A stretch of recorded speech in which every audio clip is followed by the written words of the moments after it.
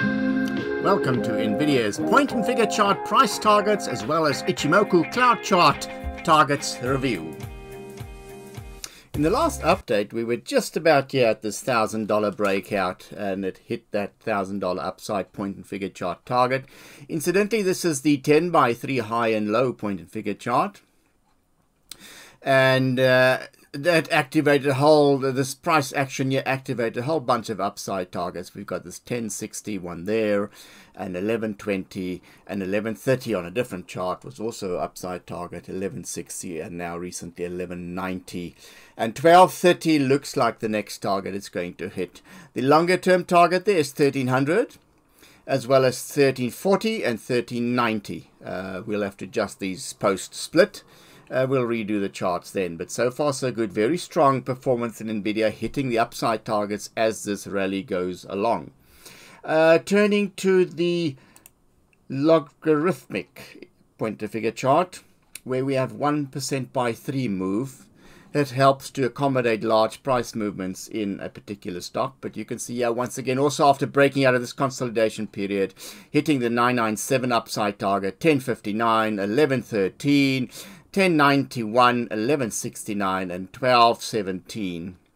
The next one is 1241 on there, and then there's a much longer target of 1776, but we won't get to that one anytime soon. That's quite a high up target there. We'll need some form of a consolidation before we get to those. But the two long-term upside target is 1576 and 1776. So keep that in mind. But very strong move. Do need to see some form of a consolidation of this move. As you can see, we have a nice strong rally after breaking out of this previous consolidation period, and that had a very strong move, and now this can be a much larger upward continuation pattern, and then we just like a third into that upward continuation pattern on the logarithmic chart. Delving a little bit deeper, looking at the 60-minute point and figure chart here, a couple of upside targets there, 1217. Just recently met. 1241 is the next one, 1279, 1399, so about 14% rally to that one, and another whopping 1576. So we can see we also got that upside target there on the 60-minute. Interestingly, you can see the upside continuation pattern emerging here after this base breakout, strong move up. Now another new base breakout, strong move up. So this rally still got a lot of wheels to go. But so far, so good. Quite a strong performance in NVIDIA. So keep an eye on those upside medium-term, short and medium-term upside targets. Interesting to see how close we're going to get to 1230, 1300, and 1340. And then the 1390 upside target right there. Next up, the Ichimoku clouds. In the last update from the Ichimoku cloud chart perspective, soon after NVIDIA broke out of this kind of consolidation period there, we then highlighted that these are the upside targets as well as the new support zones to keep in mind, 110, 1074, and 1045. So these are key critical support zones, but extended from the top end of the cloud. So there is risk in this rally that it is a very steep ascent there.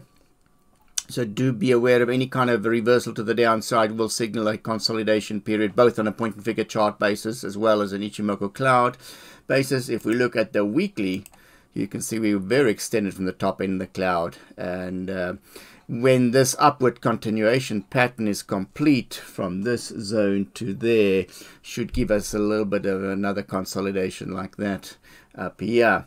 Let's take a look at the 4-hour. You can see a nice strong rally there, rebounded from this front end 1074, front end cloud chart support zone, 110 is the new support zone there, as well as 1160, these old highs, there's a new support zone on the 4-hour there.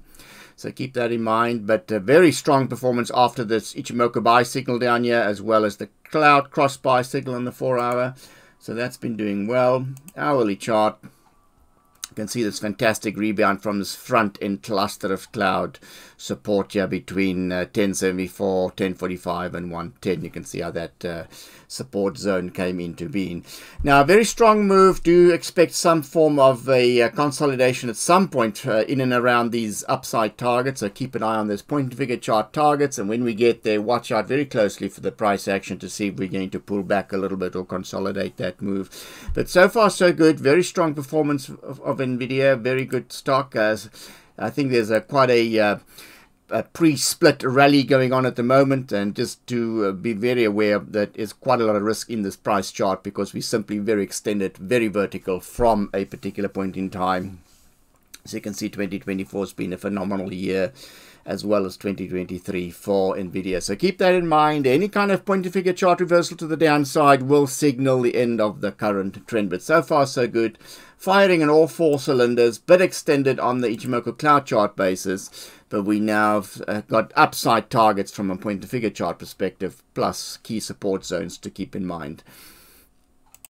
Just a quick fundamental recap looking at the Thomson Reuters star mine models on NVIDIA. The price momentum model is a 98 percentile ranking, so we should see some further price movement in the stock. Also, analyst revision scores a percentile rank of 83 tells us the analysts are quite bullish on the stock and upgrading numbers there as well.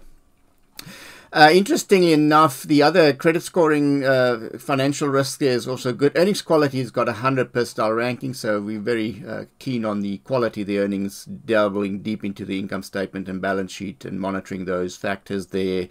Multiple factors goes into that ranking. So far so good. We're quite comfortable with the financials. Stock splits effective 7th of June.